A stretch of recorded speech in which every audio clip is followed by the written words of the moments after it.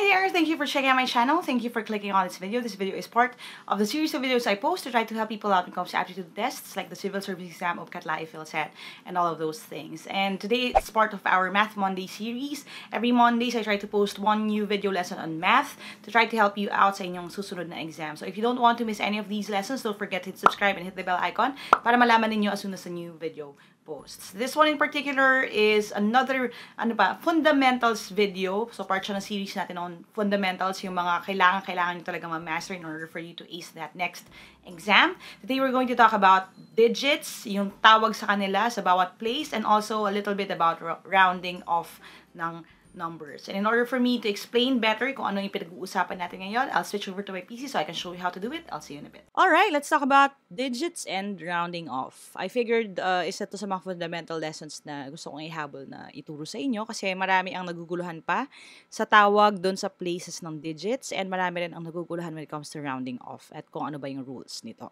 Okay? So pag-usapan natin yan today. Alright, let's take this number for example, 321.123.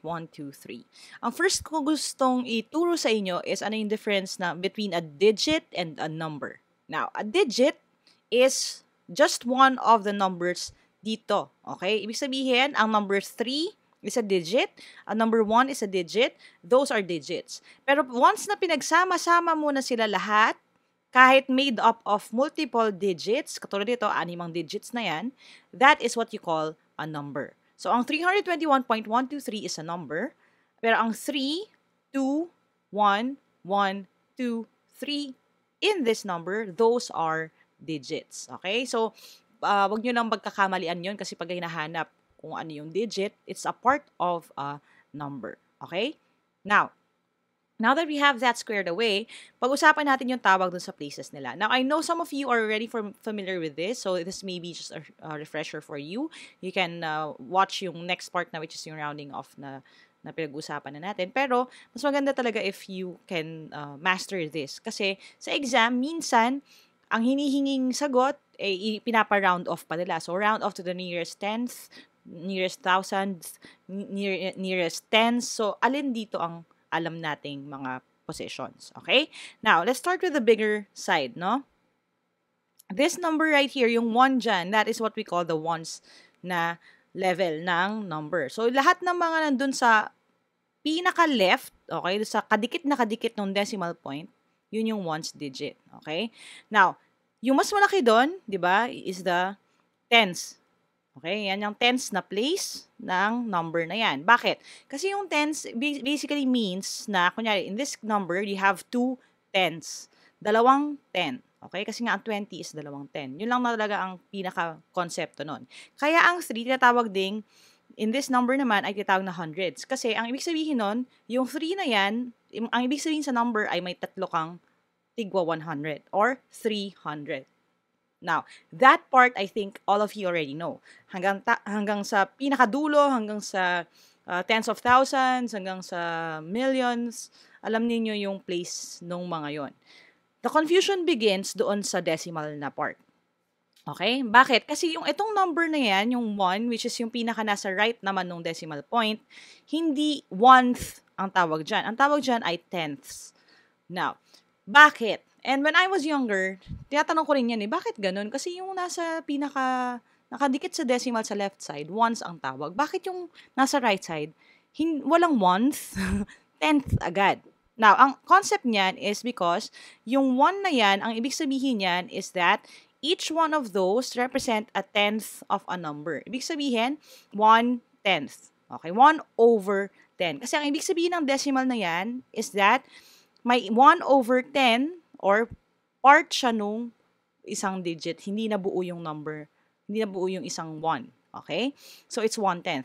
Kaya yung sunod naman na katabi niya ay hundreds naman ang tawag. Kasi ang ibig sabihin yan, kung meron ka na 0 point, kunyari lang, 0.02, ang ibig sabihin yan, you have 2/100 or 2 hundredths. In the same way na yung 0.1 is 1/10. Kasi 1/10 siya. Kaya rin yung number 3 na yan is called na thousandths. Bakit? Kasi, ang ibig sabihin nun, kung gagawin mo yung fraction, that is 3/1000. So, itong 1, 2, 3 na yan ay yung 1/10 plus 2 over 100 plus 3 over 1,000. Yun ang ibig sabihin niya. Kaya nagsimula siya sa tenth at hindi sa oneth. Kasi walang 1/1. Kasi ito na yun. Okay? Kung sasabihin mong 1, 1 na lang. Diba? Siyam na 1, ganun, 9. Pero yung parts, tenth siya dahil over 10, hundredth siya dahil over 100, and thousandth siya dahil over 1,000. Kaya yung mga naguguluhan din sa pagko-convert ng decimal into fraction, you would notice na kung gagawin mong fraction yung 1, 2, 3, ang gagawin mo basically is 123 at kung ilan yan, yun yung 0 sa 1,000 sa ilalim. So, 1, 2, 3. So, that is 1. And then, tatlong 3. 1, 2, 3. Kasi nga, again, this is 123 thousandths. Okay? So, let's just take a quick look dun sa lahat ng mga names nila, no? Okay, again, hundreds, tens, ones. Pag gumanon ka, papunta ka sa thousands, sa 10,000s, and so forth. Dito sa decimal, you start out with tenths. Tapos, ang kasunod niya, hundreds, thousandths. You have the THS. Kasi nga, we're talking about fractions or parts of 1. Okay? Now that you know that, it's easier for us to proceed to the rounding off lesson. Okay, now, let's talk about this muna. We have a number right here, made up of digits, like we talked about earlier, 724.564. In the exam, you may encounter questions like that, so round off 724.564 to the nearest 100. Now, what do you do with that? Ang rule dyan is that if the number sa right is lower, okay, than 5, so you have 4, 3, 2, 1, of course 0, then you will round down. And if it's 5, 6, 7, 8, 9, you will round up. Let me show you. It's always better to show you than to just explain, no? Ito, to the nearest 100. Ibig sabihin, ang 100 dyan is the 7, right? Yan yung pinaka-100 na level nung number na yan. So, ang gagawin mo dyan, titignan mo yung number na sa right. Ang number niya sa right ay 2. So, kung number niya sa right ay 2, siya ay round down. So, the answer would be 7, 0, 0. Kasi lahat ngayon ng number na kasunod nung pinaka-place na yan ay gagawin mo ngayong 0. Okay? Bakit? Dahil 2 ito. Now, kung kunyari 6 yan, 7, 5, you would put 8 instead of 7. Okay? Now, another example. To the nearest 10 naman. Ang 10 is this 2. Ang kasunod niya is 4. So, ito ay lower than 5, 6, 7, 8, 9. At dahil lower siya, this will be 700 and then dahil ito yung place na sinabi dun sa tanong, you stop at that, you have 2, 0. Okay? And then 0 na kasi yung the rest. Now, if you talk about the nearest 10th, ito na. 10th na pinag-uusapan, ibig sabihin, ito yon. Yan yung 10th.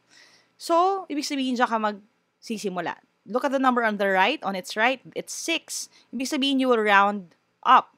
So, the answer would be 724. You'll just copy kung ano yung binigay. Point, kung saan yung hinahanap, which is yung 10th na level. At dahil 6 siya, instead of 5, gagawin mo siyang 6. I-round up mo siya, dadagdagan mo ng isa yung number na ito. Okay? Pag round down, again, pag round down, it will stay the same. You'll just put 0 sa lahat na natitira. At kung round up naman, you'll add 1 and then turn the rest of the digits to 0. Okay? Next, you have to the nearest hundredth. So, ang hundredth na number is 6. At ang katabi niya, which is 4, ay mas mababa kaysa sa 5. So, ibig sabihin nun, yan ay round down. So, in this case, the answer would be 724. Kokopyahin lang natin. 0.5. And then, yung 6 will remain as 6 kasi ang 4 ay mas mababa naman sa 5. So, that would be 0.56. Okay? Ganun na, yun yung pinaka-konsepto niya. So, again, it's all about familiarity dun sa mga places and, of course, sa rule ng rounding off. Again, kapag the number ay 9, 8, 7, 6, at 5, kasama ang 5 doon, you round up. At kapag naman mas mababa, you have your 4, 3, 2, 1, you will round down. Ibig sabihin, hindi magbabago yung number sa place na yon. Kapag round up, magdadagdag ka ng isa. Okay? Alright, I hope you learned something today. If you did, click thumbs up. Make sure to share this video with your friends, lalo na kung mag-exam din sila para mas marami tayong matulungan. And for this particular video, there will be a quick quiz na libre for you guys. The link will be at the end screen nitong video na to. So if you stay until the end, you will see a link to the quick quiz. It will look like a thumbnail. And I would love for you guys to answer that quick quiz din. Kasi education without application is just basically a distraction. So mas maganda kung mai-apply nyo siya right away. And if you want to reach out to me directly, you can go to www.facebook.com/Team Lyqa for more information. And if you want this particular shirt that I'm wearing, ito yung Trying Hard shirt natin, there will be also a link din sa baba sa ating Founder shop for you to get one of these. Now, itong mga funds na ma-release natin for these, from these shirts are actually going to go to a mini library/student center that we're building next year for a community somewhere in Batangas. So I'd love for you guys to be part of that project too. So thanks guys for watching, and as always, if you haven't subscribed yet, don't forget to hit subscribe and hit the bell icon para wala kayong ma-miss. There are more lessons coming up, and I would love to teach you more of the things that I know. Hopefully makatulong sa inyong susunod na exam. So thanks guys for watching. Never stop learning. Adja, kaya yan. I'll see you in my next video, and bye for now.